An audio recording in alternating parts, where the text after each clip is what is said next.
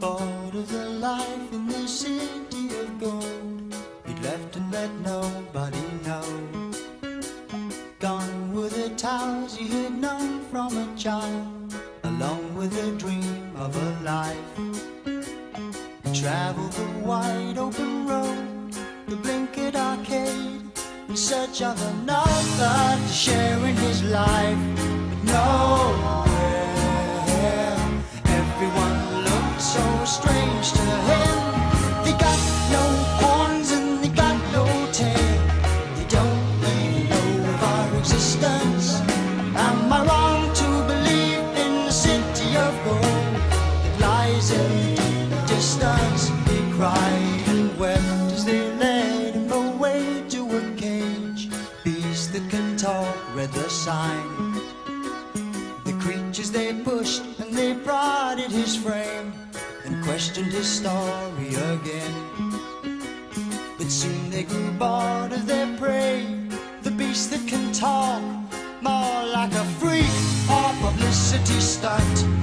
Oh, no. They got no horns and they got no tail. They don't even know of our existence. Am I wrong to believe in the city of gold that lies in the distance? He cried and broke down the door of the cage and marched on out. Grabbed the creature by the scruff of his neck, pointing out,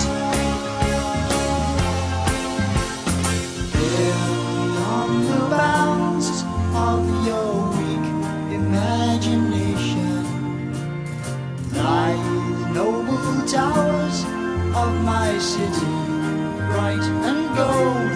Let me take you there, show you a living story. Let me show you others such as me. Why did I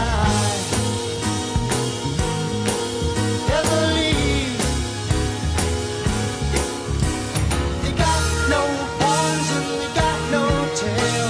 They don't even know of our existence. Am I wrong to believe in the city of gold that lies in the deep distance? He cried and wept.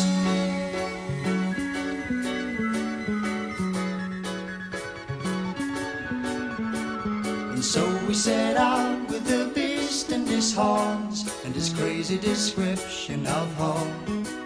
After many days' journey we came to a peak where the beast gazed abroad and cried out.